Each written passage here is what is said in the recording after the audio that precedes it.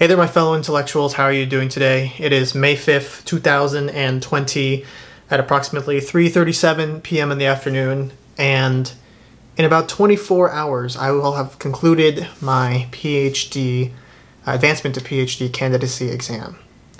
So some of you know that that's the exam where I have to sort of pitch my PhD research over the next couple of years to a committee of 5 professors, and they have to sort of question me on it and talk about its legitimacy. And yeah, I thought I'd just talk the day before, sort of spill my thoughts out on camera before I take it. In terms of how I'm feeling, I don't know if you can tell, but I'm a little bit nervous, as I think anyone probably would be in this situation. I have made a presentation. It's about 45 minutes long. I've rehearsed it about 5 times so far in the past couple of days, with revisions each time I do it. So I think I'll probably give it another 1 or 2 more run-throughs before tomorrow. And yeah, just accept that's pretty much all I can do realistically until tomorrow afternoon. Gosh, I'm so nervous. Like I have been thinking about this for a while. I've been trying to just put my head down and just work and try and be productive in other facets of my research. But to say that I'm not nervous for this exam and to say it's not been on my mind would be a lie. It would be a flat-out lie, because it's a big thing. It's a really big thing. I have not really heard too much about the statistics of the exam. You know, if in terms of like pass-fail rate of this exam. From what I hear, people say, yeah, most people will pass it. There's occasionally people who don't, you know, every now and then, which doesn't make me feel much better. I mean, it's just like, okay, yeah, I just don't want to be part of that fraction that doesn't pass, you know. But to be perfectly honest, I feel fairly confident. I have been doing this research. Well, my phone went off. I've been doing this research for 2 years now. I have I think I've learned a lot. I have been able to go to a conference and present my research. I've been able to go to multiple different workshops, sort of augmenting my overall knowledge in the subject. And I feel like I have really developed a framework in my PhD that will be useful to everyone in the field. It'll be a big contribution to the field at large. So I think all of that considered should mean I'm as prepared as I possibly can be for the exam. But still, it just feels very overwhelming. Not gonna lie, it feels a bit overwhelming, and I just hope to get through it in one piece.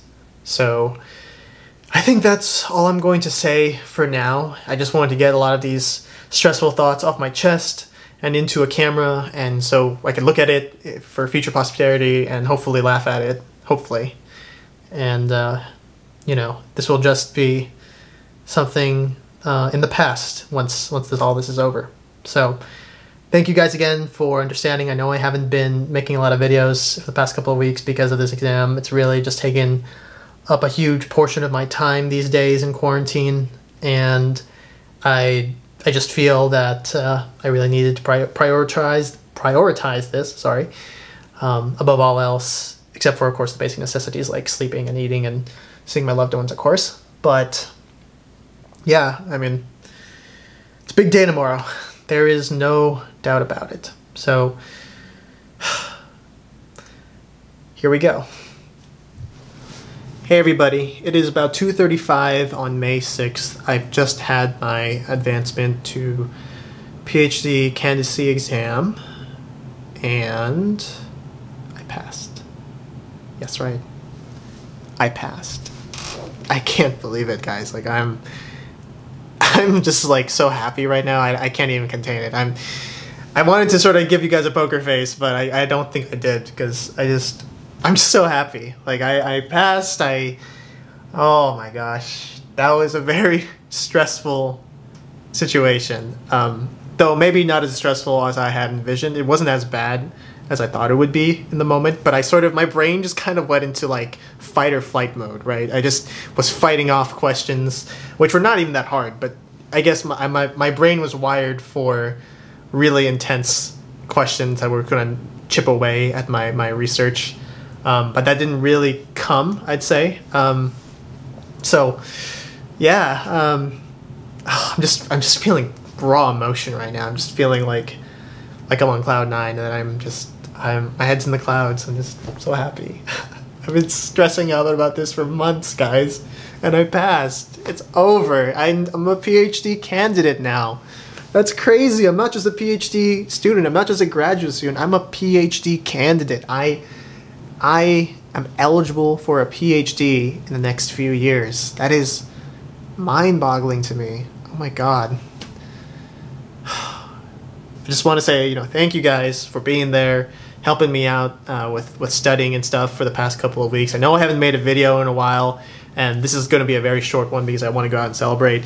But just thank you again for all your support, everyone who was encouraging me through social media, who was wishing me good luck. It really meant a lot to me, and it feels so great to be able to share this moment with you guys. I'm just through the roof right now. I really am. I just can't find the words. I'm gonna go get some food. Probably gonna treat myself to whatever I want right now. I know we're in this quarantine area. I'm just gonna get some takeout or something, but I think I need to celebrate. Like this is a momentous occasion. So thank you again for supporting this channel, supporting my videos, and supporting the content that I produce. And now that I've passed my advancement to PhD candidacy exam, I'm sort of free to do more stuff now, and expand my horizons a little bit more. And I can sort of stop thinking so hard about this one thing for the foreseeable future. Of course, I still have to focus on it because it's my PhD research. I have to get back to it. But for now, I just want to enjoy the moment of passing, and I'll go and do that. So yes, I will see you guys in the near future. Thank you guys so much. I'm Kyle Cabaceres, and I'm out.